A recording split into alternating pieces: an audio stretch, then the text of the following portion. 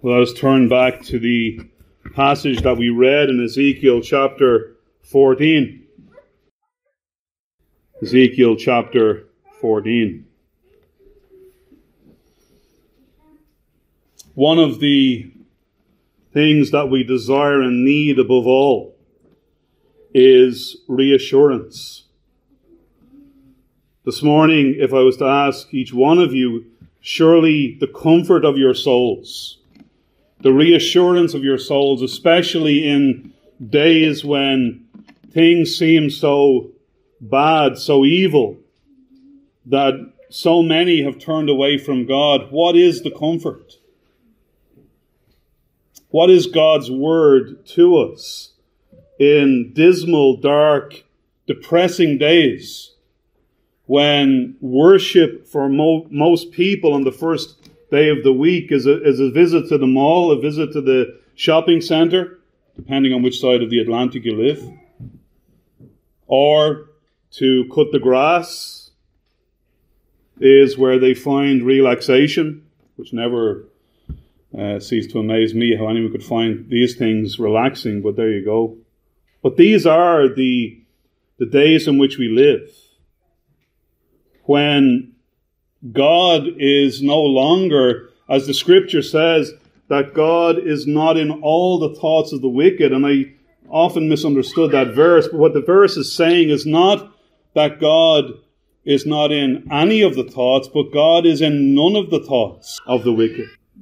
So that the people of this generation live without God and without hope in the world. And this reminds us that judgment is not far. That God's judgment upon this generation, this nation, this part of the world that we live in is not only just, but must be soon.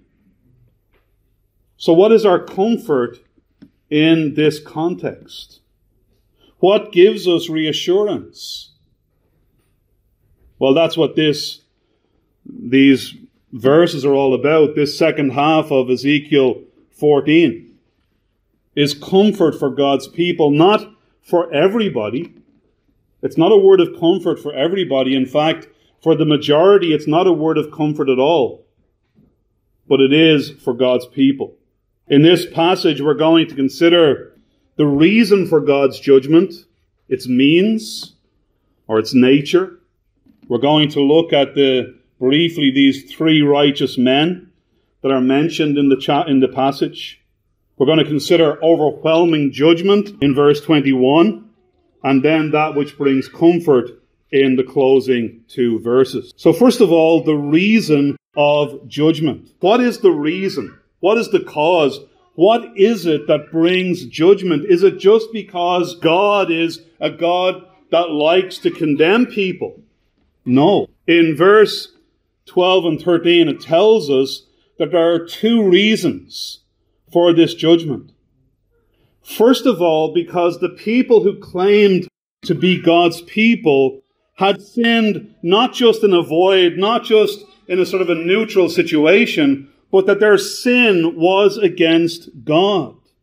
Their sin was personally against the Lord. It says in verse 13, when the land sinneth against me, it is personal. Sin cannot be divorced from its relationship to God.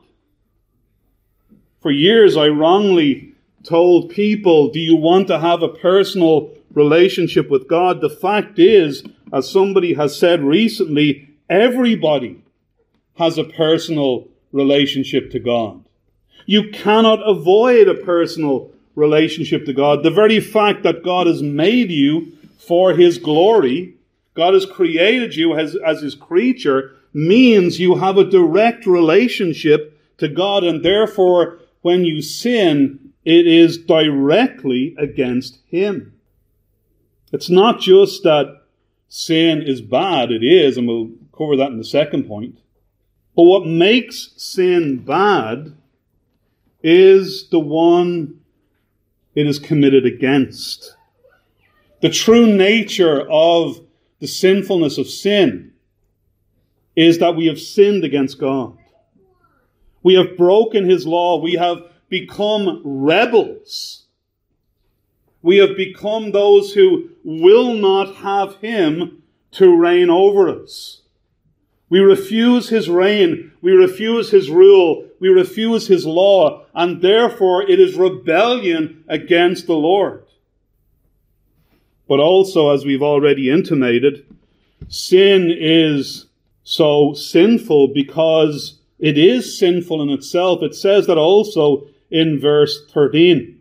It's sinning against God, but also trespassing or breaking the law. That's what trespassing is, grievously. Not just light sin, but grievous sin. Sin that in itself is desperate and wicked. Ezra had a profound sense of the seriousness of sin. Turn with me to Ezra chapter 9 and the beginning of that chapter. Ezra chapter 9, and we see Ezra's response when the mixed marriages, when they were forbidden to marry with the Hittites and the Jebusites and the Ammonites and so on in verse 1, and they'd mingle themselves with the people in verse 2. And then Ezra laments. He says, when I heard this thing, I rent or tore my garment and my mantle and plucked off the hair of my head and my beard and sat down astonished. Then were assembled unto me every one that trembled at the words of the God of Israel. How few people today, how few tremble at the word of God. But here around Ezra, those who were gathered with him were those who trembled at the words of the God of Israel because of the transgression of those that had been carried away. And I sat astonished until the evening sacrifice. At the evening sacrifice, I arose up from my heaviness and that which had brought him down, and having rent my garment and my mantle, I fell upon my knees and spread out my hands unto the Lord my God and said, O my God, I am ashamed and blush to lift up my face to thee. We live in a day of boasting about sin, being proud about sin. This was not the response of Ezra. Sin caused for him shame and embarrassment. I blush to lift up my face to thee, my God, for our iniquities are increased over our head. We are drowning in our sins. We are being overwhelmed by our sin, and our trespass is grown up into the heavens. Since the days of our fathers, verse 7, have we been in great trespass unto this day, and for our iniquities have we, our kings and our priests, been delivered into the hand of the kings of the lands, to the sword, to captivity, and to a spoil, and to confusion of face, as it is this day. Ezra was overwhelmed with the nature of sin, and looked to the Lord in repentance for the land, but also for recovery that only God could give. So the reason of judgment is sin against the Lord, but then also its own nature in itself is so grievous. And then we see 4 means of judgment addressed in verses 13, 15, 17, and 19. And they are famine, wild beasts, the sword, or the plague. And any one of these will be devastating. But here 4 of them are mentioned. It reminds us, doesn't it, of the 4 horsemen of the apocalypse in Revelation 6, verses 1 to 8. And these same things are mentioned there. Famine and death and the sword and plague are all mentioned. These are God's means of judgment. But here is how desperate the sin of man is. Even when God brings his judgment, people do not wake up. It's one of the things that proves the doctrines of Calvinism to be true, that not even the judgment of God will wake up man from his sin.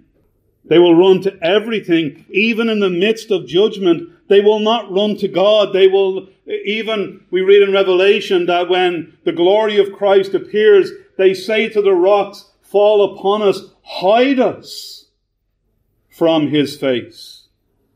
Even seeing Christ in glory does not bring them to repentance, but just as Adam and Eve in the Garden of Eden hid themselves, so they wanted to hide themselves beneath the very rocks. We're often amazed, aren't we, with our children, that sometimes even punishment doesn't seem to change. And the problem is our nature. The problem is what is in us. And ultimately, only God can change us. Even famine, even wild beasts. We see it in Judges, don't we? One of the longest historical books in the whole of the Scripture. It covers a period of over 300 years. But at least 12 or 13 times in that book of Judges, God brings his judgment upon the nation. And in a short space of time, within a generation, they're going right back into their sin again. Repeated judgment did not change them. There might have been a small cessation for a moment. Think about in the 20th century.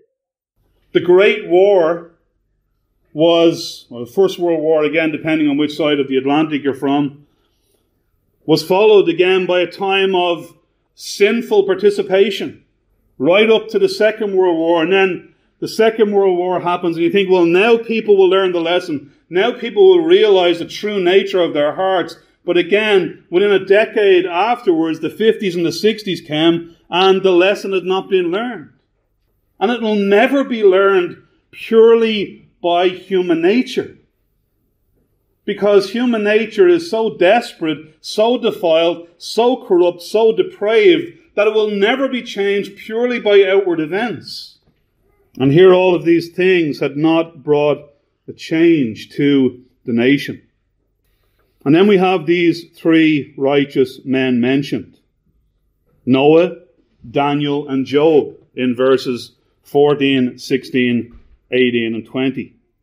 It's interesting that 4 times it mentions these 3 men in the context of these 4 different judgments. And the point is that even if these 3 men, not just one of them, but the 3 of them were in the land at this point, they would only by their own righteousness save themselves. Not that literally their personal righteousness saved themselves. We understand that. But here's the point that God is saying, that even if these 3 were there. We remember Abraham in Genesis 18, the closing 11 verses from verse 23. We won't turn there, but we know the story well, where God is going to bring judgment on Sodom, and Abraham approaches the Lord and says, if there be 50 righteous and 40 and 30 and so on, right down to 10, will you spare this place? And God said he would, but here things had become so desperate, so depraved, that even if 3 of the most righteous men that have ever lived on planet Earth were in the land at that time, they would not save the land. They would not preserve the land, even if they 3 were here. Of Noah, it says in Genesis 6, verse 5, when we read these words, God saw that the wickedness of man was great in the earth, and that every imagination of the thoughts of his heart was only evil continually. Total depravity.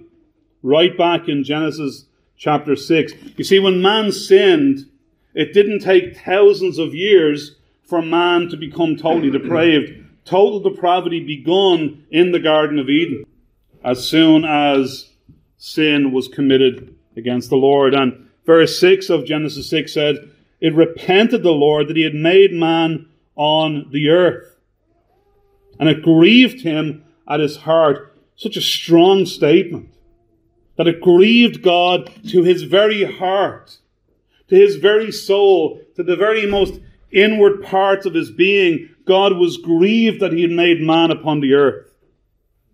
And the Lord said, I will destroy man whom I've created from the face of the earth, both man and beast and creeping thing, the fowls of the air, for it repents me that I have made them. But, verse 8, but Noah found favor, or as our text says, grace in the eyes of the Lord.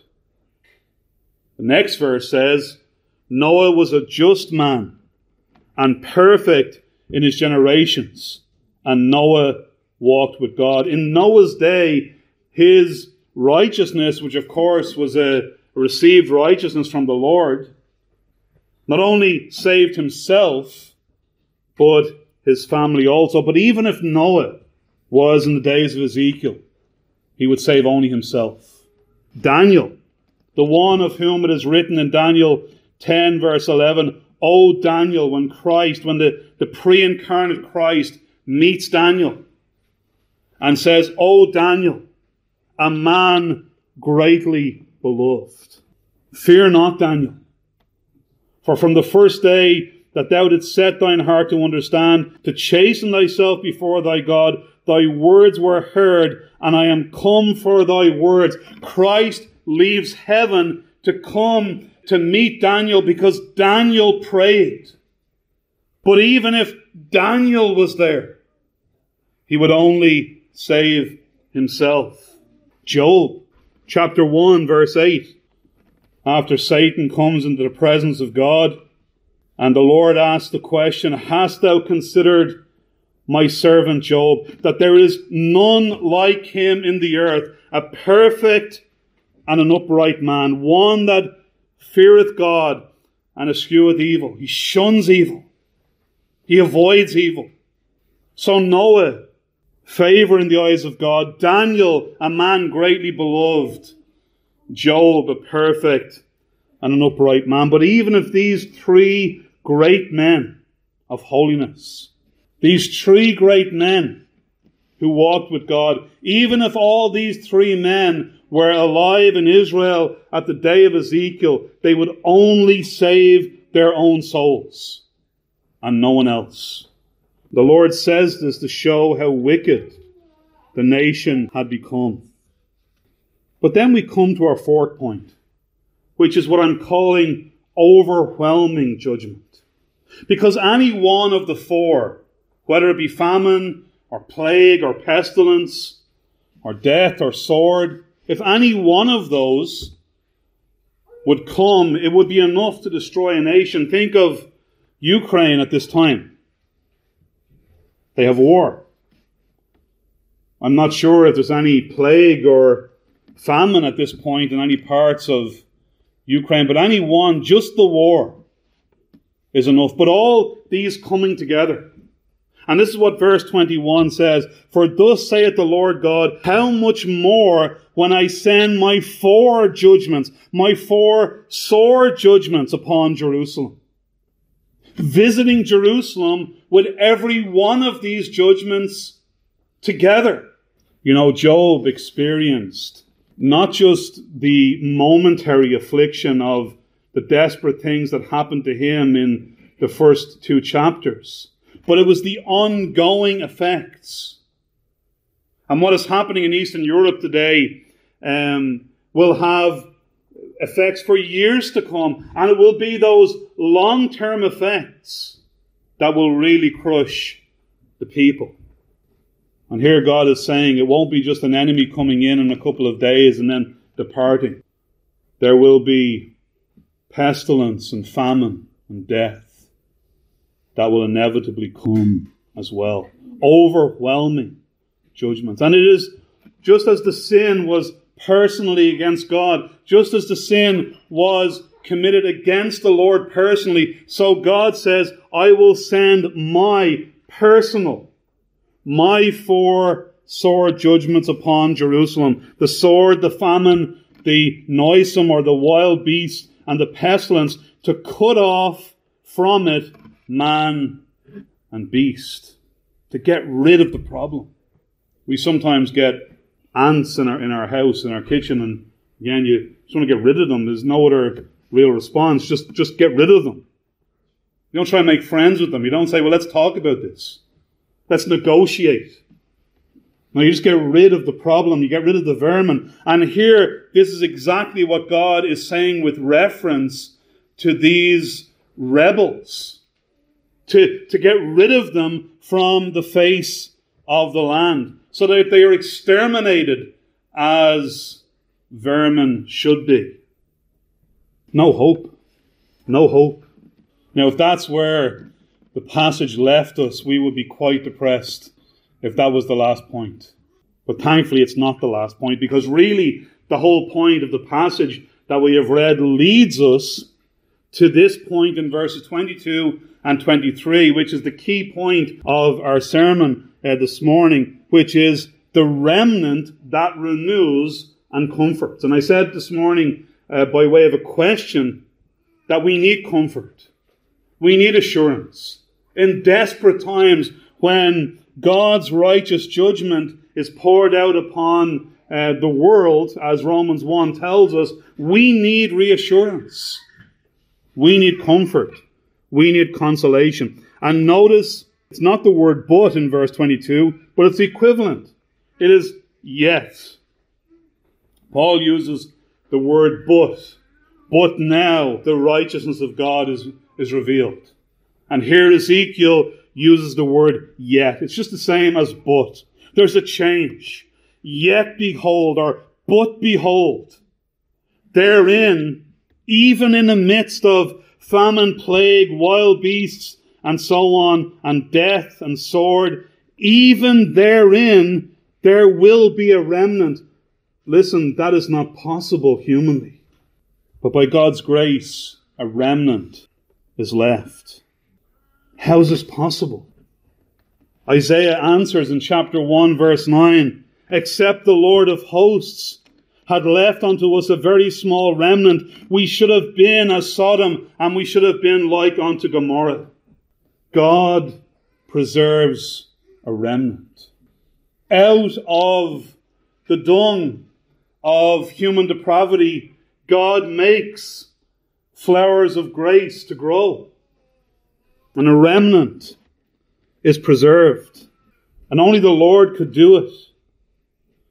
Consider the words of the Lord Jesus Christ. The things which are impossible with men are possible with God.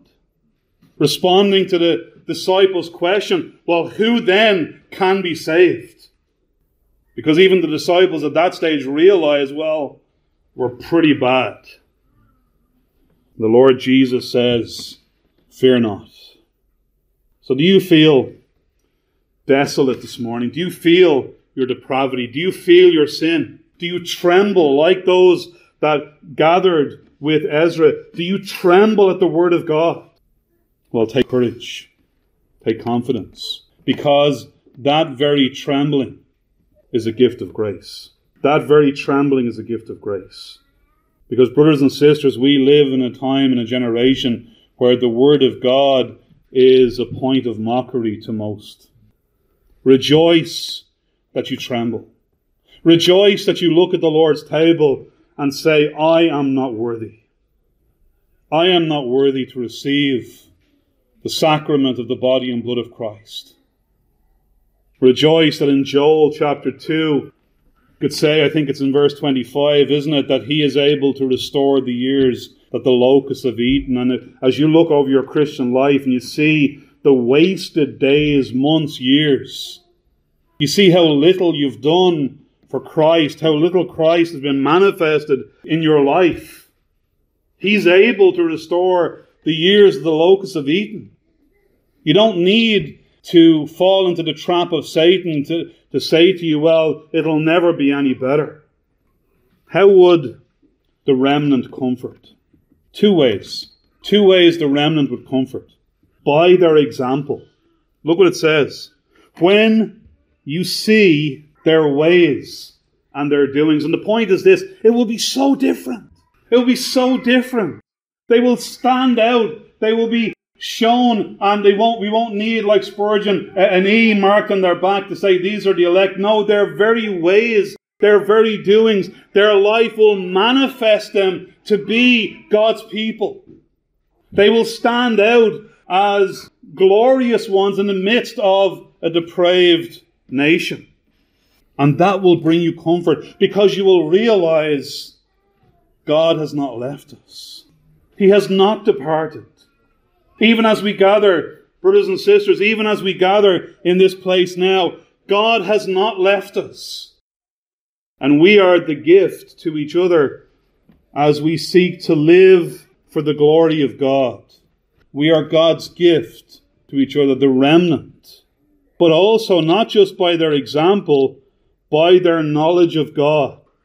And ye shall know, as the text says, ye shall know that I have not done without cause all that I have done in it, saith the Lord. In other words, we will see the glory of God. We will see the righteousness of God through God's people, in God's working, even in desperate, depraved, desolate times. We will see Him. As the apostle says to the Hebrews, we do not see yet everything subject to Him, but we do see Jesus.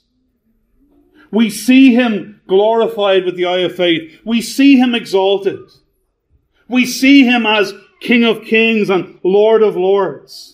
We don't lose heart. We don't faint, because God has not departed. He is there just because the blind do not see Him. We see Him. To you who believe, Peter could say, He is precious. Brothers and sisters, the answer in desperate times, in depraved times and difficult times, is to love Him, to know Him, to be the remnant. To be the remnant.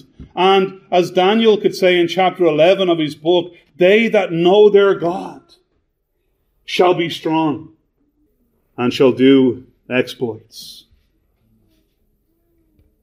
The greatest answer to the world is not to try and convince everybody. I used to think that was the answer. If I could just convert everybody. No, the greatest answer is to know our God, is to live for our God, is to honor our God. And when we do that, we will stand out as lights on a hill. All we have to do is let our light shine before men. That's all we have to do. You know, the street lamps at night time don't have to shout down to you. You know, can you see the light? No, we see it just by its being there. Paul says in Romans 11, even at this present time also, there is a remnant according to the election of grace. It's always the remnant. That's the comfort. It's never been the majority. It's never been, and this is where we disagree with our post-millennial brethren, it's never been the majority. It's always been the remnant. That's what makes God's people. It's one of the things that makes God's people precious. Because we are the few. As the Lord Jesus says to His disciples in Luke 12:32, fear not, little flock, for it is your Father's good pleasure to give you the kingdom. It's the little flock. It's His own special people. We have much reason for comfort. We have much reason for reassurance, for confidence, because God has chosen us in Christ before the foundation of the world to be His people. You see, today's church needs more than ever the doctrines of grace. We need to understand human depravity. We need to understand and be comforted by unconditional election. We need to realize that Christ came into the world not in a vain attempt to try and save as many people as possible, but He came into the world to save His people. They shall call His name Jesus, for He shall, not will attempt, not will try His best to, but He shall save His people from their sins. You need to understand the glory of irresistible grace that God has called us to Himself, drawn us to Himself by His gospel. And we need to be comforted by the perseverance of the saints, that He which hath begun a good work in you will perform it till the day of Jesus Christ. The reason you're going to heaven is not because of you. It's not because you'll keep coming to church. It's not because you will do your best. It's because God has chosen you. God has set His love upon you. God has taken you with everlasting arms and said, you are mine. You are my precious possession. and therefore we shall not fall, because he will ever lift us and keep us. Greater is he that is in you than he that is in the world. Greater, more glorious, more strong, more powerful.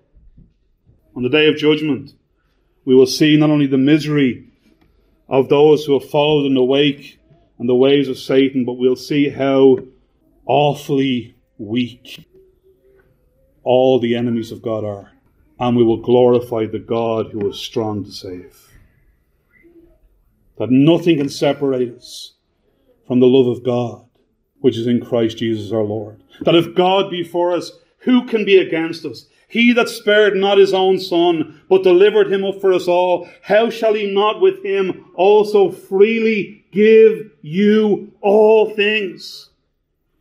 Nothing is held back. Therefore we are called heirs of God and joint heirs with Christ. To have Christ is to have all things. May God bless his word to our souls. Amen. Let's sing just the last verse of Psalm 106. The last verse of Psalm 106, verse 48. Blessed be Jehovah, Israel's God, to all eternity. Let all the people say, Amen. Praise to the Lord give ye. Let all the people say, Amen. There's not a Pentecostal bone in your body. Amen. Let's stand to sing Psalm 106 and verse 48. Blessed be Jehovah, Israel's God, to all eternity. Let all the people say, Amen. Praise to the Lord give ye. Father, bless us now as we turn to the table of communion. May we have fellowship with our God. In Jesus' name. Amen.